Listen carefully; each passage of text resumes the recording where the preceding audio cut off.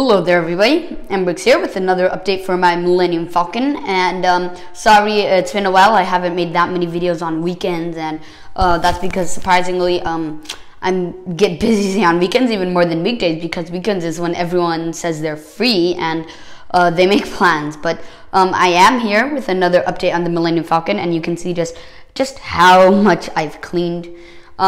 So here I have just like a bunch of pieces that I think could help me in the construction. And then yeah, here is the bulk of the update. I found a gold mine of 1x2 clips in gray that I needed. So yeah, I filled in the whole circle, let's say. Now these kind of gap areas, I helped fill in those. First I used 4x4 here, then I used 2 3x3s, then I settled for this. Then and then yeah, you know, that's just connected to this and it covers up that gap. So funny story. Here I had a 4x6, and then there I had one wing. These wings are the same. They both face to, I believe that is the right, and because of that, you know, it gives you this weird shape, right? So all these wings, I have one facing to the right, one facing to the left.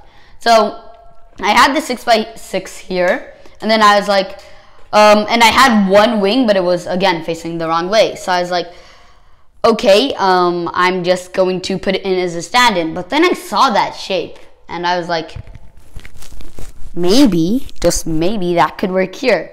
And I tried it, and but you know, I think it does work. So to finish this off, I already have all the pieces. I need a wing facing to the right and a wing facing to the left, and I'm going to put that 1x2 kind of grading piece in maroon on it. Yeah, see how I added maroons and dark grays to add some more color?